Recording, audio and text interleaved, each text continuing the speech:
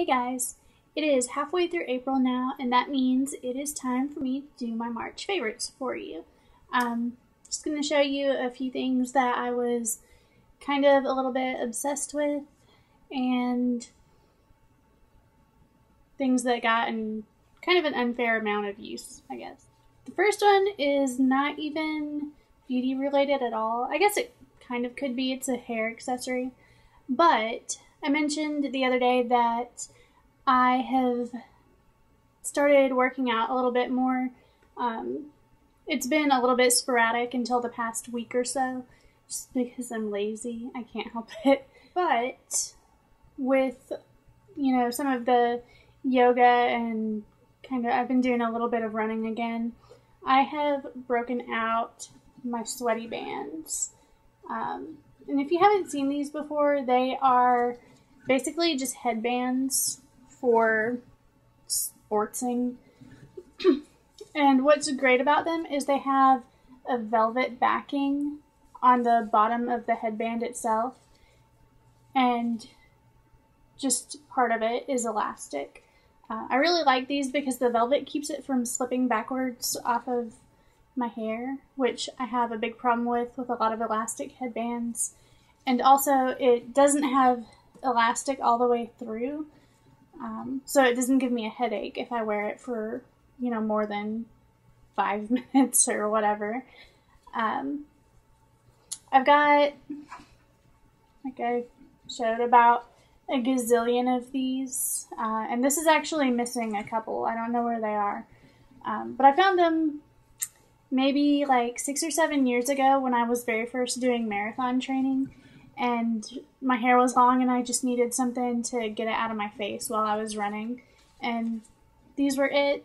I started breaking them out again, and I still love them. My next favorite for March was a little bit of a new discovery, because Paula's Choice had 20% off all of their exfoliating products, and I had a couple of store credits, so I was like, heck yeah, I'm going to try some out. And I ended up getting the 8% AHA gel, which is an 8% glycolic acid gel that you just use before your moisturizer. You can use it every night, which I do mostly. If you haven't used exfoliating products a lot, recently, you'd want to kind of work your way up to it. Do it like every night or every other night until your skin kind of gets used to it. But I have really been liking this. It hasn't given me any kind of reactions, which I don't have usually a huge problem with. My skin is picky about a lot of things, but I don't usually have too many allergies or, dermatitis or anything like that when I use new products. So that's good. What else? It seems, the whole reason I got it seems to be helping a lot with the kind of discoloration that I have on my cheeks right here. I'm wearing makeup right now, so it's not super obvious, but trust me, it's there. And this has started to help fade it a little bit, but I'm in the process of working my way into some chemical peels to try to get that faded a little bit faster. But this has been really nice, and I'm really happy with it, and I think I will use up the whole thing and maybe buy it again. I did have obviously some makeup favorites, and most of them are oldies but goodies. The first two are Burberry eyeshadows in Trench and Rosewood. And these look a lot darker on the camera than they really are. But, whatever, that's okay. But, I don't know what the deal was. I think the time change, even though it was a month ago, is still kind of messing me up a little bit. And I've been oversleeping and running late and just haven't really had time a lot of mornings to do a whole lot with my makeup. And these are just the ones I automatically grab.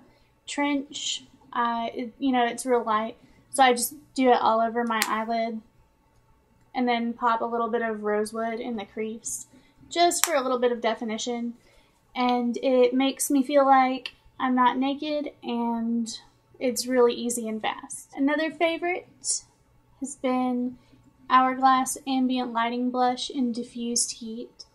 I've reviewed this also along with the couple other ones that I have, but it's got sort of a, you know, corally kind of poppy shade to it, so it's really springy. It goes really well with, you know, coral sort of orange lipsticks, so I've been wearing the heck out of those too. So this is the blush that I've been really reaching for a lot. This one I think you'll know already and maybe kind of expected because I just reviewed it a few days ago, and it was a glowing review because I'm really happy with it. And that is the Surat Artistique blush in the color Creaseless, which is a contour color, and it's a really great color for lighter skin for contouring. It's almost a little bit too light for me, but not quite. And it's, you know, a cool grayish tan, I guess. Really natural.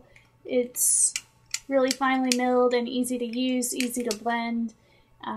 Basically idiot proof, which if you see my earlier comment about, you know, oversleeping and being super tired in the mornings, that's a good thing for me. And I've been neglecting my Kevyn Aucoin powder because of it, and I'm not sorry. My last favorite for March is a brush, and that brush is the EcoTools. It's a concealer brush. I don't remember the exact name of it. And I really like this little dude. It's super, super soft, and I use it for concealing like under my eyes and even blending the concealer on my face. And it's just really, really soft. It's nice and dense, so it blends really well. And I'm thinking about actually getting another one, which I only do for brushes that I really, really love. So I've been really happy with this one. I think it's like $6, so it's really just a hell of a deal if you need a good concealer blending brush. Try saying that 5 times fast. Obviously, I can't even do it once. So, yes, happy, love, need another one. And that is it for my March favorites. You should be really proud of me because I managed to do a video that's less than 20 minutes this time. And go ahead and share what your favorites were for March in the comments below. And we'll see you soon. Bye.